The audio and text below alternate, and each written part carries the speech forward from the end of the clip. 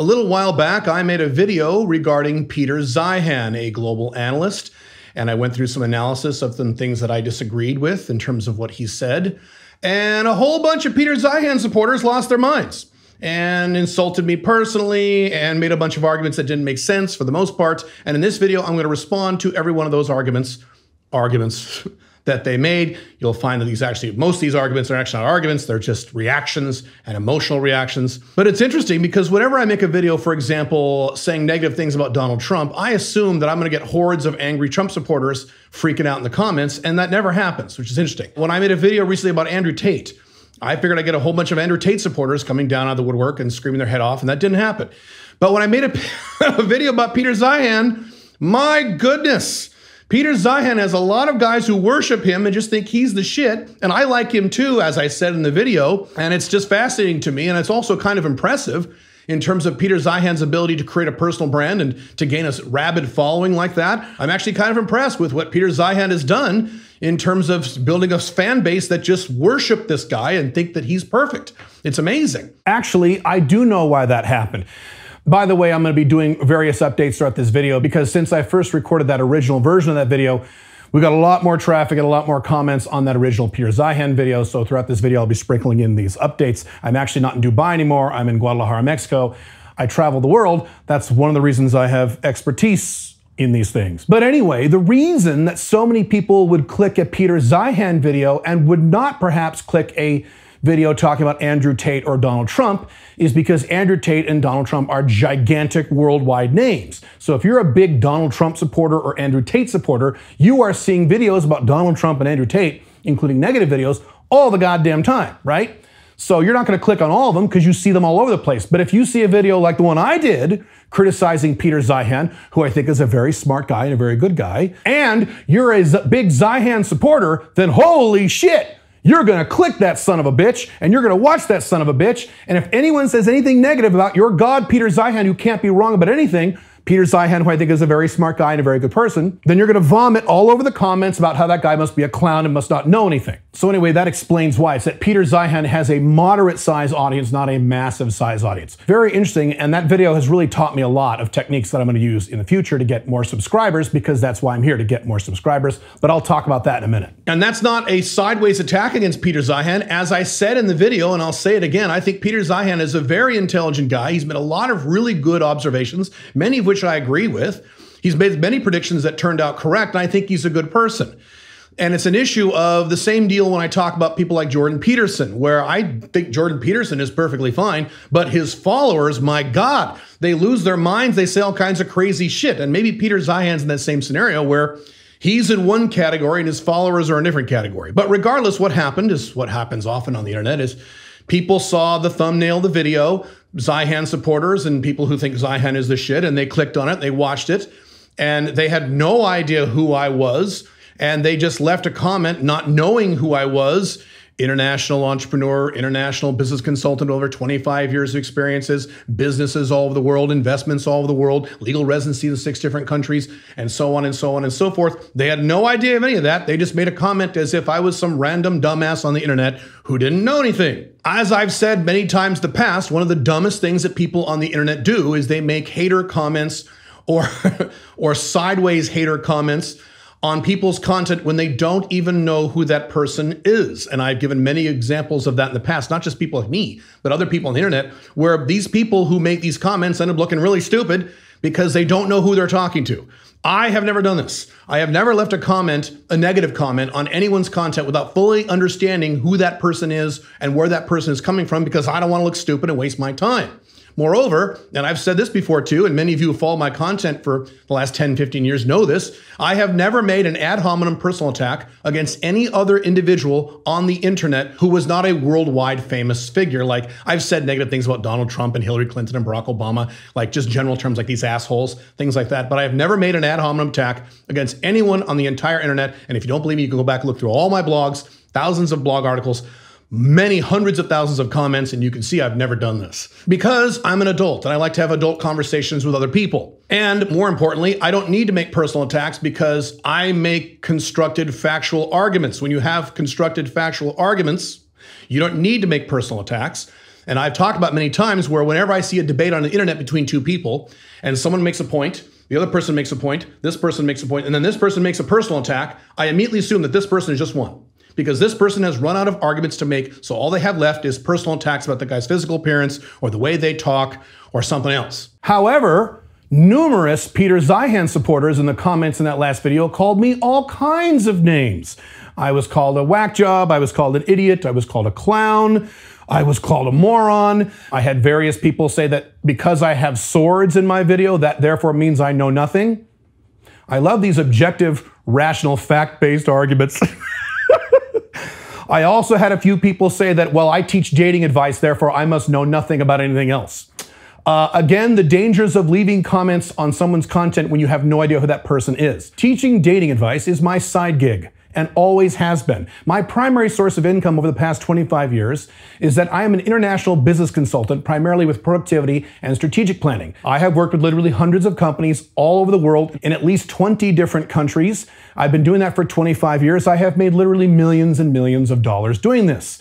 On top of that, this business here that you're watching this video under, Sovereign CEO, where I teach people how to set up location-independent companies and internationalize their life, this business makes approximately 11x what my dating advice makes. And if you don't believe, you can ask anyone on my staff. That's how this works. So once again, not really relevant to my level of expertise or what I know or don't know, because I have a small side business teaching dating advice.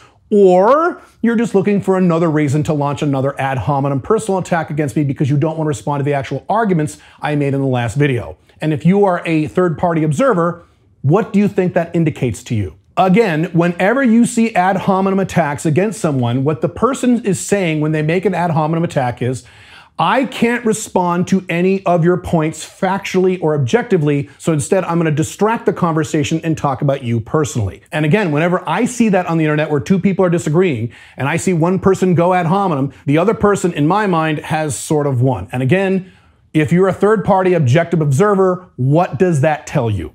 So just in case you are a Peter Zeihan supporter and you have no idea who I am, and at the end of this video, you compelled to make a hater comment, let me explain the rules that I follow in terms of my social media. And these are the same rules that I've followed for the past 15 years. I've been an internet content provider for about 15 years now. I've always followed these rules. And the rules are, if you disagree with me, that's good. Those are my favorite comments. My favorite comments are people who disagree with me. But if you make an ad hominem personal attack, I have to remove the comment. Either we delete it or we shadow ban it, which means if you didn't know, you can see your comment, but no one else can other than you. Now, I'd rather not do that because I'm outcome independent. I don't care what people think, but I know as a professional blogger with over a decade of experience, when you allow personal attacks, what happens with the conversation in the comments is the conversation becomes about the personal attacks and not about the topic of the actual content. It derails and detracts the entire conversation. So unfortunately, I am forced to, when people make personal attacks, delete the comments or shadow ban the comments. And if you think that is something recent that I just did with that video, I have been doing that for literally 15 years. And if you want more detail on the rules that I follow a very specific structure for these things. You can go to alphamail20.com/rules. And those are the rules I follow for all the comments on all of my content, blogs, videos, Facebook, Instagram, it doesn't matter what it is. And this is the consistent set of rules I have followed for over 10, 15 years. This is absolutely nothing new. I'm a free speech absolutist. I think YouTube should never ban or cancel anyone for any reason, but on individual channels, people have to have the right and the authority to manage their own comments, because if you don't, it'll be taken over by trolls or taken over by bots. And unfortunately, it's the nature of the internet. You have to be able to moderate these things. So if you make a hater comment in this video, please do. Please feel free to do that. Just be aware that it will either be deleted or only you will see it and no one else. You will be screaming into an empty room. Now, if you disagree with me, please do let me know in the comments, and I will be more than happy to respond to you. And if you look at the original Peter Zeihan video, I responded to the vast majority of the disagreeing comments, including people who were making snide attacks, including people who clearly didn't know who I was, because I like to engage in people who disagree with me, as long as you engage in arguments and facts and not name calling like we're in kindergarten.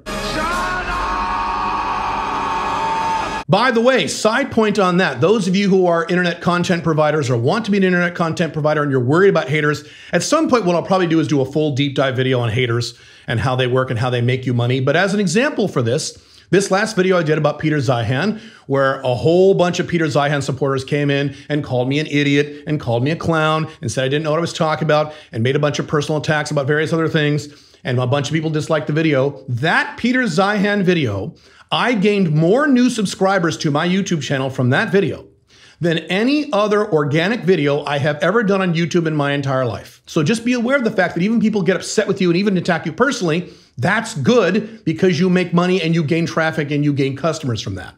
And I'll talk more about that as we go along because that's one of the comments and one of the points that many of these Peter Zeihan supporters brought up. Update to that, as of the recording of this update, I have gotten more subscribers from that one video where everyone was calling me a clown and everyone was disliking the video. I got more subscribers on that one video than I do in a typical entire month of organic videos. And I'm doing 2 to 3 organic videos a week, so that's a lot of followers, so thank you very much. All right, with that out of the way, let me get to all the responses that many Peter Zeihan supporters made in the last video and my response to each and every one of them. I will go through each one, all of them right now. The first response was when I said that Peter Zeihan was biased because the reason he publishes his books is to get large, entrenched international corporations to hire his consulting firm and therefore they want to hear certain things. When I said he had that bias, a lot of commenters said, well, Caleb, you have bias too. You have bias too. Let me explain that. Yes, I have a political bias. I don't have a financial bias, and I talked about why I didn't have a financial bias in that video. Yes, I have a strong political bias. I am a minarchist libertarian. However, more importantly, it's not that it's political versus financial. It's that you know what my bias is because I've told you. I have come out and told the public maybe 5,000 times over the past 15 years what my bias is. My bias is a political one. I am a minarchist libertarian. I'm not an anarchist. I'm a minarchist. I'm for very, very tiny government. Not zero government, but very small government. And I say that to you, and then I say, with that context, here is now my opinion and my analysis. I give you the full context so you can make a full decision on whether to listen to me or not. Peter Zeihan does not do this. Have you ever said in your life, and if he has said this, to be fair, please link to the video and let me see it. Because maybe he has done this and I haven't seen it. I don't think he's done this. But have you ever seen Peter Zeihan, who I think is a good person and a smart guy? Have you ever seen him say in any interview or podcast, hey, look, before I answer that question about where I think America's going, I want to let you know, my bias is I publish a bunch of books and I sell a bunch of books. And the reason I sell those books is because I want big, giant, entrenched American corporations to hire my consulting firm. So that's the bias I have. Now, with that context, let me tell you how I feel about the future of America and the future of China. Have you ever seen him do that in your entire life? Because I haven't. And that's the problem. I don't hide my biases. I put them out there for the world to see so you can make a full evaluation of my content. He does not do that. And to be fair, most people don't do this. I have talked about this before when I talk about economists. There's several different types of economists. There are socialists, communists, Keynesians, Austrians, and monetarists, right? And the problem with these economists is that they don't come out and state their biases before they give their analysis. You don't see a Keynesian say when he writes a big article in the New York Times, hey, I'm about to give you my analysis of the national debt. But before I do that, I want to make it clear, I am a Keynesian. I think that massive government growth in certain areas is really good for the economy and is really good for the health of the country. That is what I believe. Now, at that context, let me tell you what I think about the deficit. They don't do this. They hide their biases and pretend that they're neutral and completely objective observers and then give you that analysis based on that, which is not 100% accurate. By the way, side point, one of the reasons I'm a libertarian is because I have noticed that the economists who are most likely to disclose their bias are the Austrian economists, the libertarian economists. They're very proud about their bias and they say it right up front, whereas the other people, the monetarists, the Keynesians, the socialists, the communists, for the most part, don't ever bring that up. I think Richard Wolff is the only one. Good for him. He says right off the bat that he's a Marxist and a socialist. Great. Okay, good for him. But that's unusual, not typically the case. Because Peter Zeihan has not disclosed his bias, there were many people who are watching this video or who watched the last Peter Zeihan video I did, who followed Peter Zeihan's content and didn't have any idea he had that bias. And that's a problem. I don't care how much you love Peter Zeihan or worship him or think he's a genius. You have to admit, if you're thinking rationally and logically and objectively, that's some kind of problem, right? Shouldn't you have that context to put it in context so you can evaluate for yourself if you find his analysis accurate? The answer is yes. I do it. Why can't he do it? Now, to be fair, again, he's not the only one, but that doesn't matter. Not an excuse. The next response that I saw in those comments is various people, and I was shocked at the number of people who actually said this and actually meant it. This is one of the more depressing ones. The argument was basically this. Hey, Caleb, Peter Zeihan is an expert. He's an expert. He went to college. He has all the data. He has all the spreadsheets. He has an entire team of researchers working with him. He's been doing this for decades. He's the expert. How dare you question the expert? For you, some random dickhead on the internet, to question this expert is either stupidity or the height of arrogance at the best. As if experts are never wrong. Are you kidding? We just came off of a pandemic where all of the experts with all of the resources and all of the researchers and all of the data and all of the spreadsheets were wrong, and they were wrong over and over and over and over and over again about 5 or 6 or 7 different things. It's not like this happened 20 years ago and you guys forgot. We just went through this. And for you to just have gone through this and immediately say, don't question the experts, do you even see how brainwashed you are? The reason you can question people like this, people like Peter Zeihan, who I agree is an expert and a smart guy and a good guy, is because experts in geopolitics have been wrong throughout my entire adult lifetime. Over the last 25, 30 years, they were totally wrong about China. They were totally wrong about Japan. They were totally wrong about Eastern Europe. They were totally wrong about Russia. They were totally wrong about the war in Iraq, and on and on and on and on. Just in the area of physical fitness and health and nutrition, experts are wrong all the goddamn time. And it is so sad, it is so depressing to see otherwise intelligent people go on the internet and say, how dare you question the expert? Experts aren't ever wrong. I'm shocked. That is one of the worst responses, probably the worst of all the responses. At least the guys calling me names are having some fun. But these guys saying, how dare you question the experts, who clearly after the last pandemic were completely right about everything because they had all the data and all the resources and all the researchers. Experts can and often are wrong. Does that mean they're stupid? No, it means they're wrong because they're looking at the wrong things. They're focusing on the wrong set of facts. They have biases. There's all kinds of reasons why experts can and often are wrong. And so next time you ever have the thought, he shouldn't question the expert, you need to stop right there and do a gut check and look at yourself in the mirror and ask yourself if you're thinking rationally. I'm not kidding. It was frightening to see the number of guys in that comment section say, hey, he's the expert. How can you question an expert? The next argument or response, I should say, that these guys made is, yes, he has a bias, but I don't think that's a problem. And that's it. Okay. Or, yeah, he has financial motivations to say what he says, but so what? Okay, that's not an argument. I'm sorry, that's just not an argument. That is an emotional knee-jerk reaction. If you want to construct an argument, please do so. That's not an argument. The next response was, guy said, well, just because he has financial motivations to say what he says doesn't mean he's wrong. Correct. That one aspect doesn't mean he's wrong or right. But it's something you need to know. It's important for you to know. Just like if you knew my bias or didn't know my bias, that wouldn't make me wrong either, right? Right. So that, again, doesn't matter. Of course, it doesn't make him right or wrong, but you need to know. By the way, I do 3 videos here a week on how to build location-independent income, move to a less bad country, or at least set up an international backup plan, and do all these things for very little money. So if that's of any interest to you, you should subscribe to this channel, click the notification bell, leave a like on this video, and leave a comment on this video. Doesn't really matter what you say, even if it's a personal attack, I don't care. That way you'll get this content for free in the future. The next response that many Zeihan supporters said in the last video was that I was making a straw man argument. And the vast majority of them, and you can go look at the comments and see for yourself, the vast majority of these guys said, you're making a straw man argument, and then they ran away. And I would ask them, what do you mean? And they wouldn't respond. So what does that tell you? So I had to kind of interpret and guess what they were talking about when they said straw man, because none of them said why it was a straw man. That should tell you right there, there's something wrong with these arguments when you just say straw man and then you run away and not clear about what you're saying, right? Right. But anyway, my guess was, I think what they were referring to was the fact that I said in the last video that Peter Zeihan said that France, Argentina, and Japan would become, quote, superpowers. I should not have used the term superpower. The reason I used that term is because he wrote a book called The Accidental Superpower, so that term was in my head. That was my error, and I apologize for that error. However, none of my arguments change. Just change what I said to France, Argentina, and Japan will do just fine for the long-term future. And my arguments are the same. These countries will not do fine. Argentina is an exception because it goes up and down and up and down.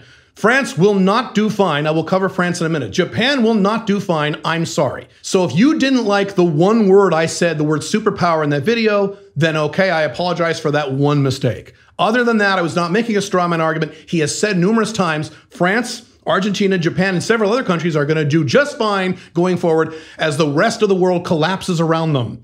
Okay. Next response was that some guy said, I clearly have not read any of Peter Zeihan's books. Incorrect. I read The Accidental Superpower. I actually enjoyed it. I learned a lot. Didn't agree with a lot of it. Agreed with some of it. Again, this goes back to how stupid you look when you leave a hater comment or a disagreeing comment on someone's content talking about that person individually when you have no idea who that person is. The next response was about France. And a lot of people brought up France, and here's what they said in a summary. France will do just fine, much better than Germany, because of nuclear power and farmland. And demographics. I got to throw that in there because if I don't include that, they'll get angry.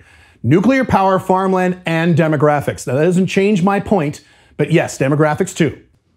That's the argument. Okay. Boy. 3 responses to that. Number 1, top of the list.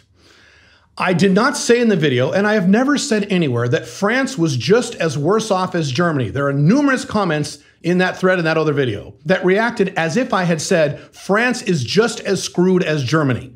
No, I have said numerous times over the past, I would say 6 years, that Germany is absolutely fucked.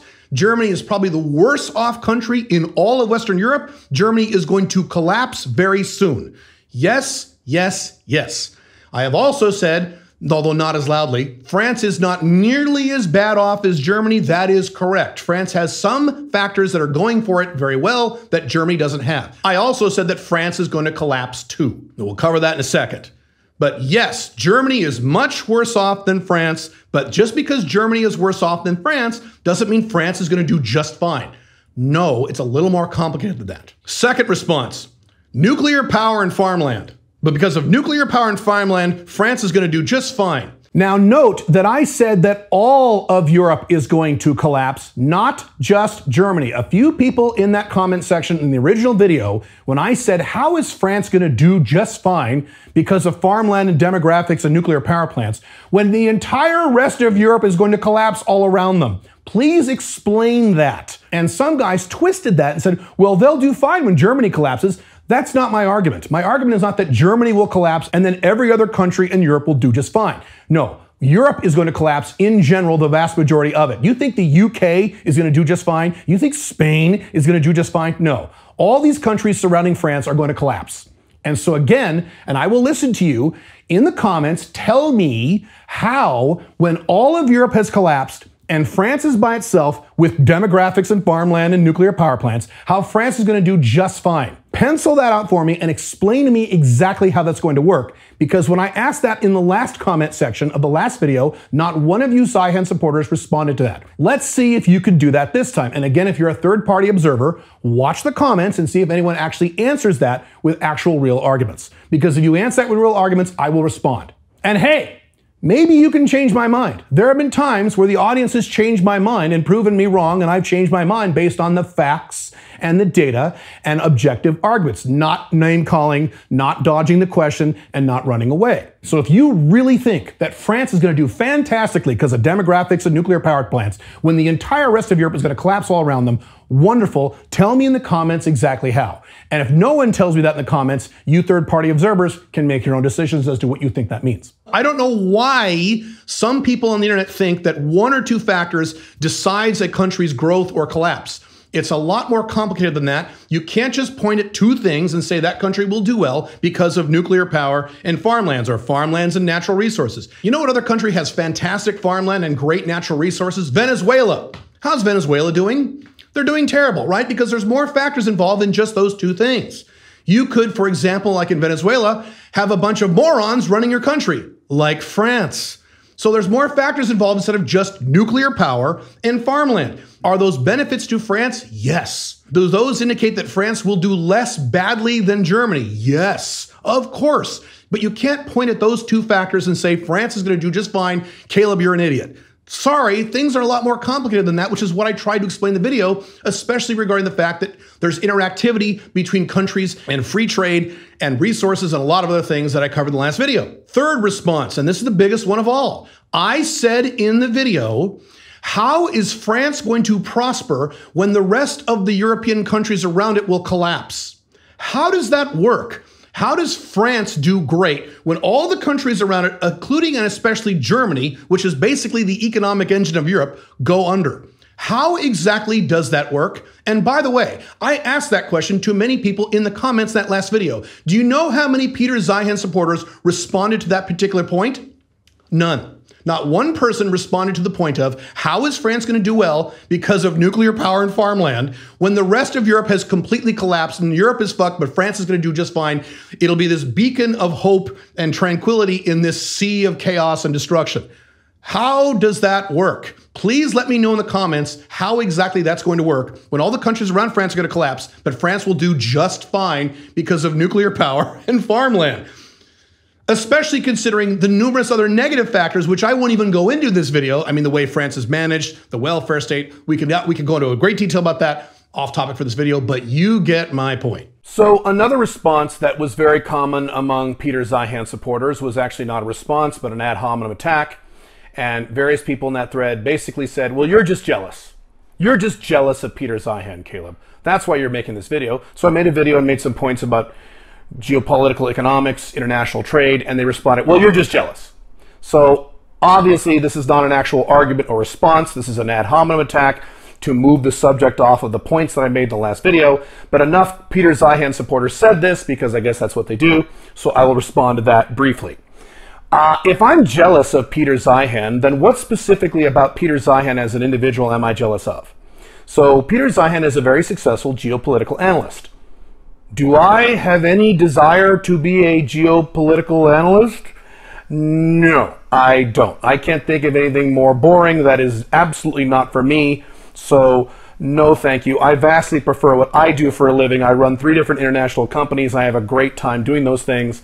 Being a geopolitical analyst and sitting in front of spreadsheets all day, I think I would die of boredom. So I'm not jealous of his career.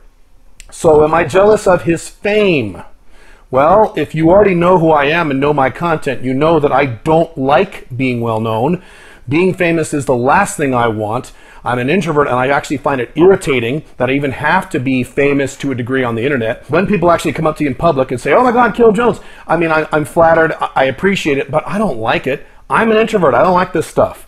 The last thing I want is to be famous. So hell no, I don't want to be famous at all. I just want the money. I want to make as much money as I can by being as least famous as possible.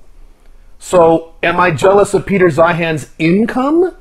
Well, I don't know if you knew this, but I make a 7-figure income.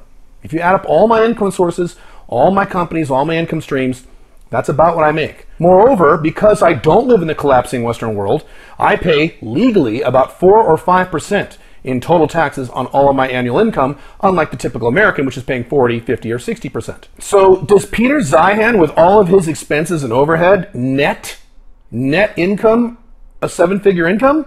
I mean, maybe it's possible, maybe he does.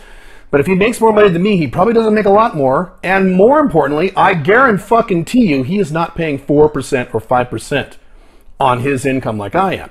He's paying 30, 40, or 50% like the good little American he is. So if I'm not jealous of his career, if I'm not jealous of his fame, if I'm not jealous of his income, what exactly am I jealous of? If that is your contention, that I'm just jealous of Peter Zeihan, then go ahead and put in the comments what you think I'm jealous of if I'm not jealous of those 3 things. And it could just be that you're being defensive as a Zeihan supporter, and so when I state my disagreements with Peter Zeihan, instead of discussing those disagreements, you make it personal by saying that I'm jealous when clearly I just disagree with him. The next response that people said, several people said this, and they said, Caleb, you're just making this video because of clickbait. You're just making this video to get traffic to your YouTube channel. Well, no shit. Correct. That is why I do all of my YouTube videos. That is why most people, if not everyone on YouTube, makes YouTube videos. As I have said many times over the past 15 years, I am a business owner running an online e-commerce business here. My goal in making YouTube videos is to get as many clicks as possible, to get as many followers as possible, so that a percentage of those people will purchase my online courses and online coaching programs, which are very, very good. That is my bias. That's why I'm here. I mean, that's like someone starting a business and you go to that person and you say, you're just trying to make money. Yeah, dumb shit. That is exactly the goal here. Now, isn't that nice what I just did? Isn't it cool that I just came out and told you, and I've said this hundreds of times, if not thousands of times, those of you who follow my content for a long time, I've said my goal here as a business owner is to vacuum as much money out of your wallet into my wallet. That's why I'm doing these YouTube videos, including this video, including the last video, including all of my videos. Now, isn't that refreshing to see a guy actually state his bias in advance, to state his financial motivations in advance? I just told you why I'm doing YouTube videos, and now at that context, you can more properly evaluate the things that I say, whether you believe what I say or don't like what I say. Wouldn't that be cool if other people did that, like maybe Peter Zeihan? Wouldn't that be nice? You see my point? If I did it, why can't he? The last response that I saw was that many other analysts agree with Peter Zeihan, therefore he's right. Okay, not an argument. I could do a video, I'm not going to, but I could do a video within, an hour or two of research. I could come up with the name, I know 3 or 4 off the top of my head, but I could come up with the names of 25 very intelligent, very experienced, very smart analysts who completely and totally disagree with Peter Zeihan. Does that mean Peter Zeihan is wrong? No. I mean, one of the people would be Ray Dalio. Ray Dalio disagrees with Peter Zeihan. Ray Dalio made $22 billion. Is he stupid too? Is he an idiot? Is he a clown? It doesn't matter if people agree or disagree. There are lots of people who agree with me that Peter Zeihan is completely wrong. Does that make me right or does that make me wrong? No, it has nothing to do with it. I'm sorry, that is not an argument. I want to end here with a comment on the last video that I think sums up the attitude of most of the people in that video who were responding negatively. The vast majority of those people were reacting. They were not making constructive, objective arguments. They were reacting emotionally. And this comment sums it up. I'll put it right here. And this is it. So you're the guy that loves smearing the developed world? No, I live in the developed world. I live in Dubai. I'm smearing the Western world because the Western world is going to collapse in our lifetimes. And saying people should live in shitholes. No, I don't live in a shithole. While living in an authoritarian theocracy, I have more personal day-to-day freedom living in Dubai than I live in the United States. I've talked about that before in my videos. That builds huge skyscrapers with no plumbing in the desert just to show off. No, I moved there to save money on taxes, not to show off. I don't care what you think about me. I really don't like you. The future you paint is revolting and horrifying to me, a true nightmare scenario. A collapsed West, a powerful China, the world might as well be over. Then there will be nothing left in my eyes. If the really happens, I'll say if that really happens, which I don't think it will, I'll just become a survivalist hermit in the forests of Maine or northern Michigan in hopes of eventually contributing to the rebuilding of the Great West. I absolutely love Peter Zeihan, and I abhor you, so you can imagine whether I was convinced. Now, if you're an objective third-party observer where you don't really know who I am, and you don't really know who Peter Zeihan is, or you don't really care, look at that comment. Is that person reacting with emotions or with analysis? Is that person involved in pure emotionalism, or is that person being rational and objective? Is that person actually constructing real arguments, or is that person reacting emotionally?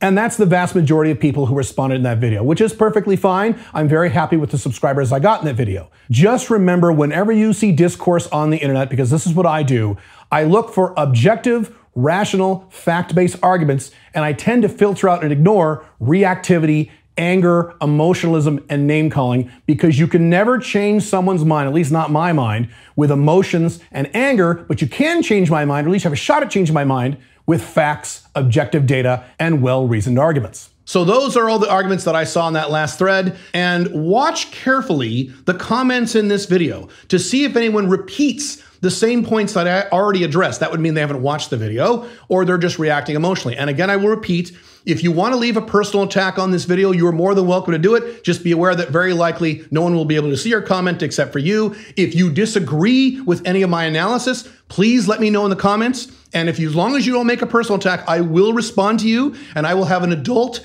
back and forth conversation based on the arguments and the data. And if you disagree with me, that is perfectly fine. At least you know my biases, unlike Peter Zeihan, who doesn't disclose them publicly. And lastly, I will say, for the third or fourth time now, I like Peter Zeihan. I think he's a smart guy. I think he's a good person. I also think a lot of his analysis is very weird and doesn't make any sense. Some of it I like, some of it I don't. And that's the internet. If you want to watch the original video I did on Peter Zeihan where all this started, you can watch that video right now, and I'll see you in that video. Bye.